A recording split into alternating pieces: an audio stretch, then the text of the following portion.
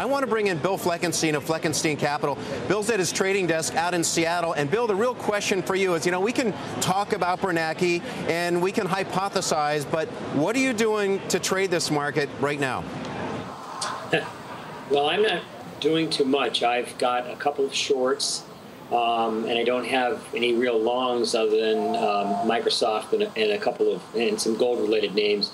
I think the pressure is going to continue to be to the downside because the real problem, that being the European banking system and sovereign debt problem, is not going away. It's not getting better, and the powers that be in Europe are seem to be quite incompetent in terms of getting in front of the problem.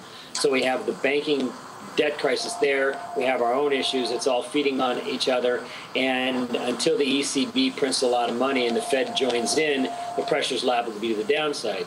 We could have a crash in a couple of days and they could be printing money. So it's tricky to be long. It's tricky to be short. It's better to be quite careful, I think.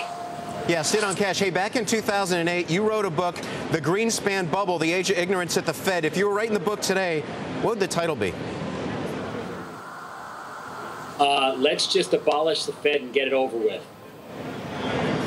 I mean, the problem, and it's not to poke fun at the individuals there, but the idea that we can have these managed paper currencies is being proven right now to be a fallacy. It's been 40 years since the paper currencies of the world, and led by the dollar, have been linked to nothing, and this is the mess we're in as a consequence. We need to get back to some sort of a currency with a real anchor to stop these imbalances from growing so large before they blow out of control and we have an environment like we have today.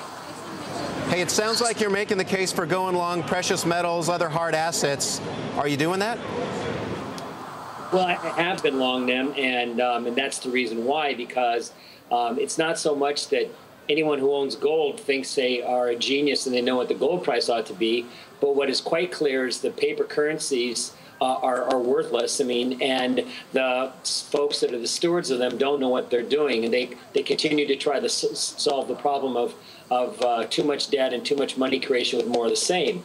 Having said that, that's exactly the antidote that they're going to pursue again next. And ultimately, sometime down the road, the world's going to take the printing press away from these central bankers, but that's not going to be anytime real soon. So it sounds like you're going to stay in cash, maybe go short. No, I'm not really that much. I mean, I've got some cash, I've got precious metals and related ideas, which are getting beat up right now. But we've seen this happen many times in the 10-year bull market for metals. I'm just saying, I think it's going to be tricky to be short because to be aggressively short, I mean, stocks are going down. They're going to continue to go down probably until the pain gets too much for the ECB, and then we'll have a monstrous rally. Negotiating this period is quite tricky, and that's all I'm suggesting is that people need to be aware that there's these two forces, all the pressures to the downside, but that's going to at some point incent the central bankers to do more what they like to do, which is print money. All right, Bill Fleckenstein, Fleckenstein Capital. Hey, thanks for taking time out. I know it's a busy trading day. It's not easy trading out there. Thanks for joining us from Seattle.